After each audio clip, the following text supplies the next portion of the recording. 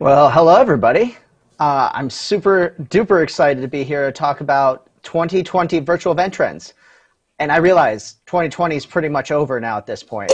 So we want to dive into this content. I'm going to cover a little bit of the 2020 stuff, but you guys, better yet, I'm going to give you guys a sneak peek into my guide that I'm building for 2021 trends. It's not done yet, but you're going to get a glimpse into my mind and what it's looking like right here, fresh, exclusively at Event Tech Live. So let's go ahead and kick on over to the screen and show everybody what we got going on. So when it comes to 2020 event trends, right, I do this whole presentation. Every year I write like the big, huge trends guide for the year. Well, you know, the next one's coming up. But you might be thinking to yourself, like, who's this Will Curran guy? So my name's Will Curran. I'm probably the fastest person you'll ever see talk in your entire life. So we're going to try to condense an hour and a half worth of content into 30 minutes or less than that, 15 minutes, so I can answer all of your questions along the entire way.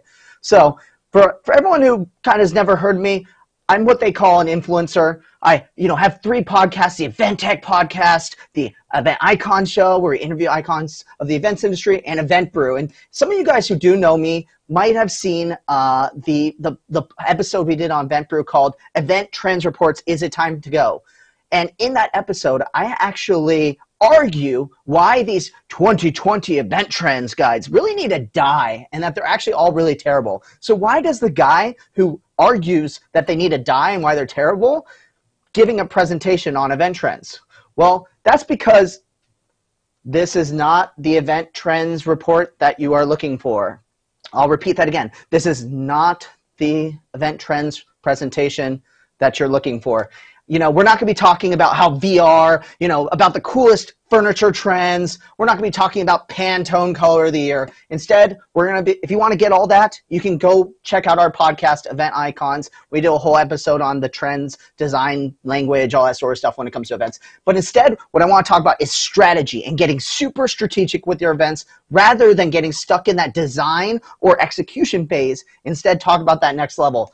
You can learn all about this. I have a video series called Whiteboard Wednesday where I take complex event topics and break them down onto a whiteboard so everyone simply can understand them. One of which it talks about this idea about how a design, execution, and strategy all come together to make great events. By the way, if I'm going super fast and you want to get links to all this sort of stuff, follow me on Twitter.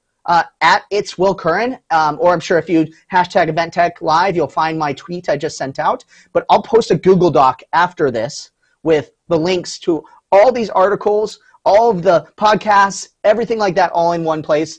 In fact, to make this even better for you guys, to show you guys this is 100% live, since sometimes you have to pre-record content in the virtual space, I'm going to go ahead and tweet out this link right now, so then that way you guys can start collaborating inside this doc right now. How does that sound? So again, follow me on Twitter. It's Will Curran, or just search hashtag Event Tech Live, and I'm going to post out this link right now for everyone to get into. So, all right, that link is live with all the Google Doc goodness that you could ever do. It's a doc that you can add links into, take notes in, all that sort of stuff. So, all right, so let's start to get strategic. And, I could sit here and break through all the different trends that we had for 2020. In fact, this is all the trends that we settled in for the 2020s. But I want to talk to you guys about 2021 and give you guys all of the exciting 2021 stuff. So when it comes to everything, event trends related guide and in depth. So instead of doing boring PowerPoint, how about you guys say I write and design this content live with you guys? Does that sound good? Make some noise in the chat if you think that sounds good. So let's talk about 2021 trends guides. So the first thing that people always want to talk about is that it comes to hybrid events. And hybrid events is the future and it's going to be everything. Well, we're talking about hybrid events right now when most of the country is still in a rapid pandemic. There's in states where I'm at, we still have states that are like surging in cases. We're a long way off. And, you know, when it comes to things like, for example, hybrid events, people want to know, the number one question is, when will we come back? That's the biggest question. When are we going to be back? When are we going to be doing hybrid events? When are we going to be doing in-person experiences? That's like the biggest trend everyone wants to talk about.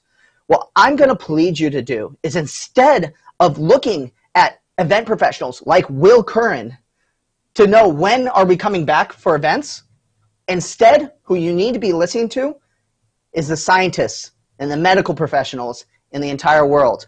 I mean, guys, like the fact that event professionals are the ones discussing when events are going to come back, I don't think that's going to happen anytime soon, right? It has to be the medical professionals and the scientists who tell us when it's safe. And when that does happen, there's going to be a very, very interesting thing that happens. There's kind of this fork that happens within the events industry.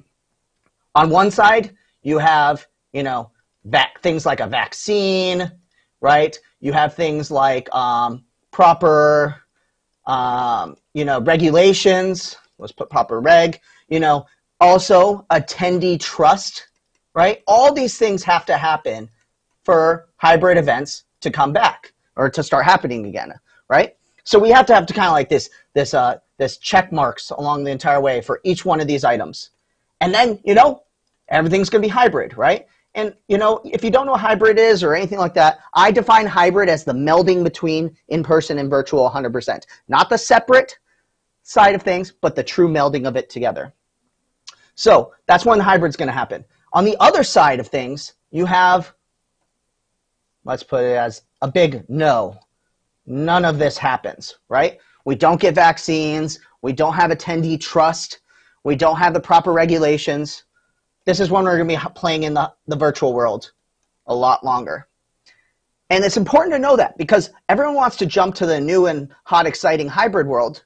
But really, we should be focusing also on the virtual world, right? We just started doing virtual, right? Like, think about where we were in March and how far we've come as an industry. It has totally changed and technologies have improved, but we have to be prepared to keep focusing and working on virtual. Because if none of these things happen, we're going to still be over here. And we can't get our eyes on the shiny object and away from the thing that we might be spending a lot more time in. Another important thing to keep in mind is that, you know, we think of these as like these perfect straight lines, right? We're going to, you know, we're going to get a vaccine. Then, you know, we get proper regulation. Then we get attendee trust and boom, we're at hybrid. That's not what this is going to look like. This path is going to look more like, whoa, we got a vaccine. Oh no, that didn't quite work. People still getting sick. Oh no, we got another vaccine. Okay, cool. We got proper regulation. Oh, some venues are not doing proper regulation. It's gonna be this crazy, wild mess before we finally arrive at a perfect hybrid world. So that's something to keep in mind. Is this gonna be messy? It's gonna need a lot of flexibility, and us as event professionals need to be ready for that. So, all right. So now that we've talked a little bit about, you know, when are events going to come back, probably the biggest trend, I want to talk about some hyper-specific couple concepts that are going to make its way into our trends guide potentially that I'm starting to see when it comes to events. And then I want to jump into Q&A because you guys have lots of questions about what's going to be the next big thing, and I want to answer all those questions. So let's talk about a couple of the major trends that I'm seeing. So first major trend relates to speakers. I mainly run in the world of corporate events and, you know, conferences and meetings and things like that. So a lot of my trends lean towards that sort of thing. But you can feel free to shift this towards music or artist or entertainment on here. But one of the biggest things that I see that we're missing is related to speakers. And that is improved speaker, let's call this management or training or whatever it may be, support when it comes to it. When we went into this, we all thought to ourselves, yeah, speakers, whoa, this is great. We don't have to pay them to fly in. You know, they can present from home. Then very, very quickly, everyone was like, wow, there's some speakers who are just not good at virtual. Let's just not have them speak, right? And then we were like, okay, well, we have to have some people speak, you know, especially for some of those conferences, like at medical conferences, lawyer conferences, things like that. Like these people aren't professional speakers, but they still have content they have to get out. Well, what ends up happening is that we realize that, man, we can't just leave speakers to say, you're speaking, go get a mic, go get the nice camera that autofocuses really quick, get the lighting kit, all those things like that, right? We leaned so much on our speakers to do everything. Well, that might need to change, because what we're seeing is that speakers are making or breaking the content. So what we need to do as an industry is figure out how to do this better. Whether if as an industry we're going to decide that the onus is on the speakers, well, then we need to start, you know, maybe paying our speakers a little bit more money so they can afford to buy nicer equipment, all those things like that, right? Maybe, you know, hiring only professional speakers, so then that way you get the right setup. But if we're deciding that, hey, we're going to still have, you know, maybe amateur or not necessarily the most professional speakers go, well, we need to do things like, for example, get them things like a microphone. We need to be able to figure out things like training. Draw like a whiteboard over here with a dude in front of it. Training to show, hey, how does this all work? But a lot of what we've been doing is leaning on the speakers to figure this out and saying, oh, too bad, so sad. When in reality, think about an in-person event and how it used to be. Speakers showed up, they got handed a clicker, they handed you a thumb drive with the presentation, they did their content, they walked off stage. It was very white glove. Well, this improved speaker management trend that I'm going to start to see over this next year is really going to change things. So, all right, that's one of my major trends. Next major trend that I'm going to have is actually related to attendee experiences. Let's call this attendee experience on here. Woo! How you guys doing out there? You guys having a good time? All right, attendee experience. Well, before all, you know, the pandemic hit on, you know what the #1 trend that everyone loved to talk about but was never happening? It was 2 letters, VR. Everyone loved talking about VR. Oh, it's going to be the year of VR. It's going to be huge. I mean, we were predicting that VR was going to start to take off on a consumer route this next year, but like not really hit the events industry. Well, now, because everything's gone 100% digital, VR is 100% in the front, right? Because it's such a unique experience. It gives this crazy experience no one else has had before. People are buying up headsets like left and right. The Oculus Quest dropped in the last couple months. Super duper great headset that's super inexpensive. Well, I don't want to talk about like VR as in terms of an attendee experience, but what I think is happening in these next, you know, coming months is that people have been feeling Zoom fatigue and presentation fatigue for so long. Like, right? Like we've been feeling Zoom fatigue since April. Well, everyone's like, okay, well, we need to like make this experience better. And what's happening is they realize like, okay, well, we have to do things like we're doing here. We do these awesome setups where there's like picture-in-picture, and shout outs, you know, to the First Sight Media team for doing all the awesome audio-visual and production work on this. But this helps a ton in making it feel not like a Zoom meeting, but it only goes so far, right? You still feel like even though I'm using a whiteboard, I'm super high energy, I can still be kind of fatiguing. Shouts to everybody who's checking their emails right now. I know you're doing it, right? But how do we prevent this? How do we create those insanely amazing experiences that we had with in-person events? Well, that's where we need to level up the attendee experience. So here's a prediction I have. I think that more planners are going to be figuring out how to use VR. They're going to say, let's do stuff in VR chat. Let's figure out how to build a custom app if we have the budget. Let's play around with this idea that, hey, we'll do some content, but then we're going to also have some games in virtual reality so you can mix it up. But here's a simpler idea, right? VR is very expensive to design and code in and do all that sort of stuff. But there's a very, very simple piece of hardware that could potentially level up our experiences. And it's called the TV, right? People like, how many people out there are actually watching this presentation on their TV? But TVs lack one thing. They're just one way. Where like you're just absorbing the content, no, you know, everything like that. But what if instead we could touch the display and interact with the content? Then you throw a camera on top, and boom, you have like a self-sustaining experience for someone to interact when it comes to your event. I think that we're going to see touch screens and like, you know, smart boards and, you know, the Surface Hub and the Vibe board become the next level of hardware for virtual events. Platforms are going to figure out a way to make it so you can drag and drop notes, that you can do more whiteboarding sessions together. Wouldn't it be great if I could share my screen right now with you? You could grab your pen and draw along with me, highlight things, sketch it out, do all that sort of stuff, drop in pictures and screenshots. Well, it sounds expensive and it sounds crazy, but what if I told you that one of these boards, you can get a touchscreen board with a pen for $3,000? So like, what does that break down to? 4,000 pounds or so? So you get these displays. They're not that expensive. I know conferences where I spent more than $3,000 to attend one conference. And that was like a 3 or 4 day experience. What if instead you could ship all your attendees one of these displays and then host, maybe make the ticket price $5,000. You send them a $3,000 display, and that's their way they attend the event. They roll it into their living room, they interact with and everyone's got it with the camera on top and interacting. Wouldn't that be really cool? Well, that's starting to talk about leveling up the attendee experience and taking it away from being this one-way experience, being a broadcast, and turning it into a two-way collaborative experience all day long. All right. Last but not least, I have one last trend I'll give for you guys to be thinking about, and then we're going to jump into some Q&A. And that is data security. I could talk about this one for hours and hours and hours and hours and hours. But guys, if you don't know anything about data security, data protection, this is mainly for my US audience. All of my homies over in Europe, you guys are crushing it because you guys have been doing this for a long period of time.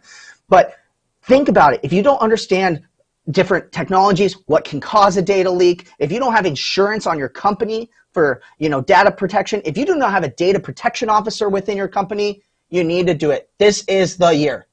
It's no longer an excuse to say, oh, you know what, I'll worry about it next year. I'll worry about it in the next event. Data security is going to be everything because now the events went from being in person and we had to worry about physical security. Now you need to bring that same level of security to your virtual events and your digital events as well. All right, that's my main trends. I can talk way too much. So I'd love to do some Q&A with you guys. So maybe if I'm allowed to, am I allowed to do some Q&A? Do we have a little bit of time left for some Q&A? Will, lots of love coming in via our Glisser Q&A, first of all. Somebody saying, just like to say how much I love listening to Will Curran, so knowledgeable. Thank you, Will. People don't want to hear it, but we can't rush this, and listening to scientists is what we need. People agreeing with what you've been saying. One question that has come in, which has really piqued my interest, relates to speaker management. Somebody's posted, speaker management is extremely difficult right now. How can we ensure that our speakers are confident, and how many rehearsals should we be willing to hold with our speakers? If you have over 100 speakers, then rehearsals can take up a lot of time. I want to hear from you first of all on that, and then I've got something to throw in the mix as well. Definitely. I think that it can be really difficult right now. Yeah. The budget to be able to set up an AV team for a week ahead of time, go through all the presentations. Like we had to do that with this event, obviously, right? Like we went sure and tech checked every single person. And, talk about like I did an event last week. It had like over like 1,600 sessions. It would have been impossible to do that. So one thing I think that you have to think about when it comes to your content is that if you're worried that your speakers are not tech savvy, consider options like on demand or pre-recording sessions and playing back that presentation and then having them just come up on Q&A. Just leave it so you don't have to worry about things like controlling the slide remotely. What if their slides aren't prepared properly? All that sort of stuff kind of goes out the window. So consider potentially doing pre-records. It's the first tip I have for you. Second thing I think when it comes to rehearsals is do as many as you need to. This is going to get expensive, right? Like talk about that when we talk about we're going to be spending more money for speakers who know what they're doing, or we're going to be paying for it in terms of speaker management. So be ready potentially for that increased budget. That before speaker management meant getting a speaker ready room, putting some water bottles in that room, and maybe setting up a laptop and projector for them to test, right? And maybe having a couple of floaters across the AV rooms. Well, now you need to have a technician in every single room, someone who can talk through the technical issues, but also as well, I think the tech team needs to be prepared to also help solve non-AV broadcast related questions. Like, what if my PowerPoint's not working? My computer's acting slow, troubleshooting internet. The job of the technician for events is going to be growing so rapidly in terms of skill set. So I think you also have to be prepared for that. And then I think the last thing is to treat it like a customer experience. The same way you want your attendees to have an office experience, give that to the speakers as well. Yeah, absolutely. And I think that it would be great to know who posted this question because I'd love to be able to sort of respond them in a personal way. But I think this I might be a know. great opportunity to maybe say to that person and give them a bit of insight into how we've done it ourselves because this is our first virtual Event Tech Live, you know, so we've gone through everything that this person's asked in their question, speaker management, how to sort out rehearsals, and just to give everybody a bit of insight who's tuning in. The other stage content was rehearsed and recorded 2 weeks ago. Last week, from Monday to Friday, we had 9 rehearsal slots every day for the full week with all of our panelists and all of our speakers. Some of the panel sessions, understandably, you can't necessarily get 4 panelists together at the same time for a rehearsal. So you have to do those individually and then go with it on the day.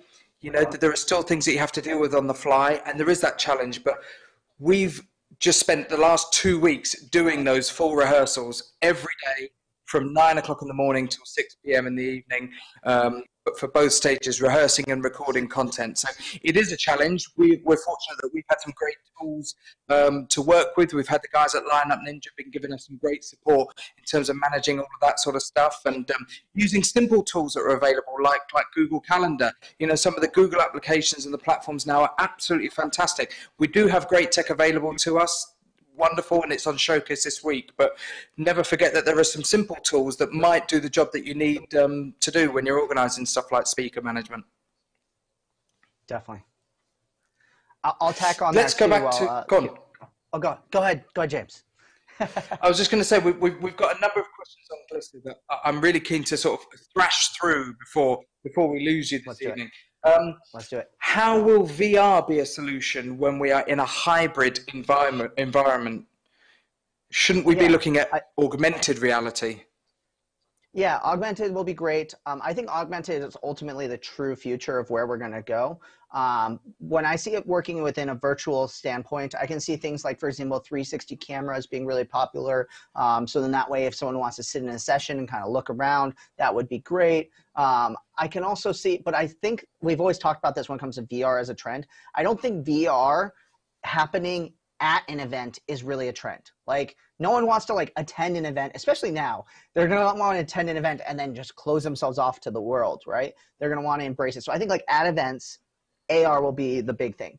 But I think that people from externally, virtually, your virtual audience coming in virtually will be done in VR will be really huge. I think that sometimes, while as much as like my belief is that virtual and hybrid is the pure melding of the two, when the in-person person has the same experience level that the person virtually has, and it's not like a fly on the wall scenario. I think that at some point too, you might also have to have these branches off, that the in-person people might get to go to a party, and that's their kind of like fun thing that they only get to do in person. But then the virtual audience gets this bonus thing, and maybe that's the VR experience that comes along as well. Again, I think more headsets need to be in people's homes. I think the development costs need to be dropped down significantly. But I think for things like, for example, 20-person meetings, all sitting in a boardroom having a meeting, I don't think there's any reason why VR wouldn't be a total option for them. So. Absolutely. Ben Wasserman has got in touch with us. Ben, sending out expensive screens to delegates is only attainable for those high-level conferences. Surely there are more cost-viable solutions with platforms that already offer whiteboard solutions, Zoom APIs, etc., that can be integrated with virtual platforms. What's your take on that, Will? Yeah, so I think this is where we're also going to see that things like co-working spaces and small meeting spaces are also going to thrive.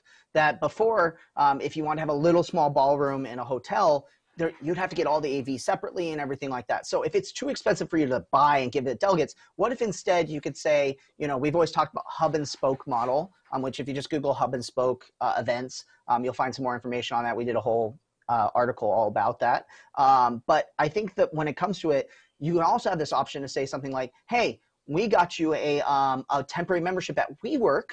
There's a whiteboard in there, and that's going to have the digital drawing experience. just type in this URL and boom, you'll be able to obtain it in that way. So maybe like sending it actually does. I'm thinking like right now we're all on true lockdown, and how we like can't leave our homes. But if we have the ability to start going to WeWorks and other co-working spaces, I think co-working spaces have the opportunity to gain more revenue for like, hey, come rent an office for a day to attend your virtual event. It has a whiteboard, it has a webcam, all those things like that. I think that could be super duper helpful. And then I think the other thing is too, is like, right, I'm talking about this 55-inch drawing display with a webcam. I don't have it right now. It's in the kitchen, but everybody has an iPad these days. Everybody has a Surface Pro laptop that you can draw on. Why are we not designing experiences that utilize that touch experience more? Again, I think a lot of these platforms are going to start to develop that and be able to do that more. But yeah, definitely I think that, I'm not saying that everyone needs to order a $3,000 display, but if you compare like a Vibe $3,000 display to a Surface Hub, which is $10,000, the costs are driving down dramatically. And I think that over this next year, we're going to see that maybe the $1,500 display comes out. Just a quick shout out to Nicole Peck.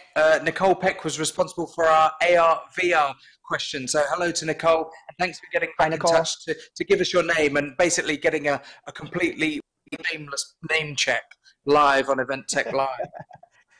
Jonathan at Research Club gets in touch. How do you make networking really rock in virtual? Now, this is something that's been addressed on a couple of our sessions, I think, already today. But what's your take on really making that networking and that interaction between people work in a virtual environment? Yeah, I think the first thing is a huge strategy that you can implement when it comes to this is not relying just on the platform or the organized event to do the actual like networking. So I'll give you a great example of this. Twitter doesn't set out to say we're going to have people network. But for example, Adam Perry and I met on Twitter and then decided to meet up in a separate context, right? I think we ended up, a meeting in person was the first time that we met oh my gosh, I'm totally forgetting the name of the conference, but we decided to meet up at the conference. So I think what it makes sense is for us to do is that you can use the platform to start the connection and then encourage this networking and true deep relationship outside your platform as well. This also solves a big problem that we run into, which is that right now there's no true platform that allows you to put like 50 people on screen to all talk to each other and unmute and mute and things like that, because like a lot of web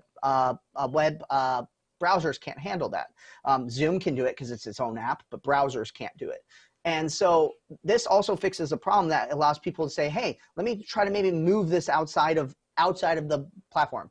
The one problem that we'll run into as an industry is how do we then track that? We just went from having very little ability to track things like interaction networking outside of our conference centers and things like that to now we can track everything on our platforms. But how can we continue to track that engagement and that networking when it happens outside the platform? Classic problem that we always run into. But I think that's a strategy to go with it, is to think not just happening inside your platform, not just a happy hour that you provide, not just a matchmaking system that provides, but instead, how can we make it so that way we start the conversation and then the attendee can continue it? Absolutely. We've got time for a couple more, I think. Let's try and squeeze these in, Will.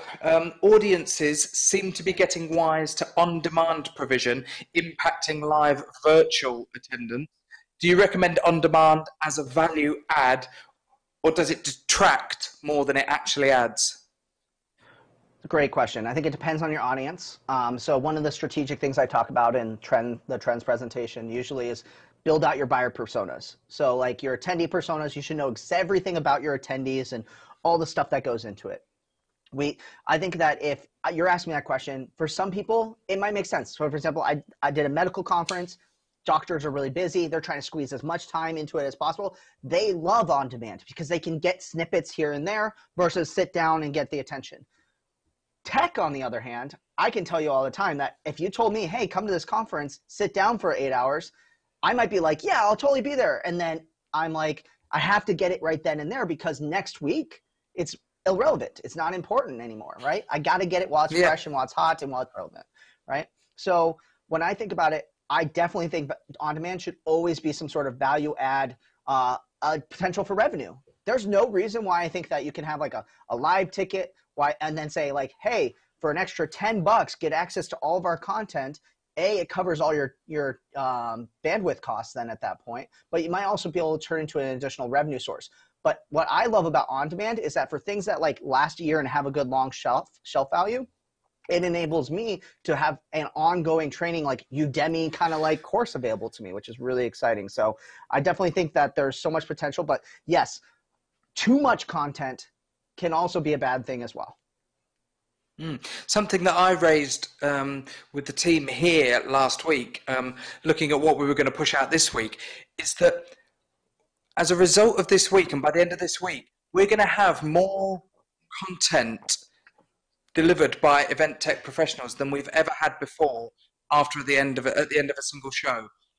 And for us, that could be really, really valuable when we go back into the real life events arena. You know, we've got stuff that doesn't just have to be played over an internet connection. You know, we've got video conferences that we could put on a big screen at an event during a session break. You know, we've got a wealth of content and a bank of content that we could drive out there constantly now for the next couple of years, both online and in real life. And I think that's take is on that, but I think that there's a real opportunity through virtual events to actually build up a really good catalogue of material that we can also still utilize when we get back into the live arena.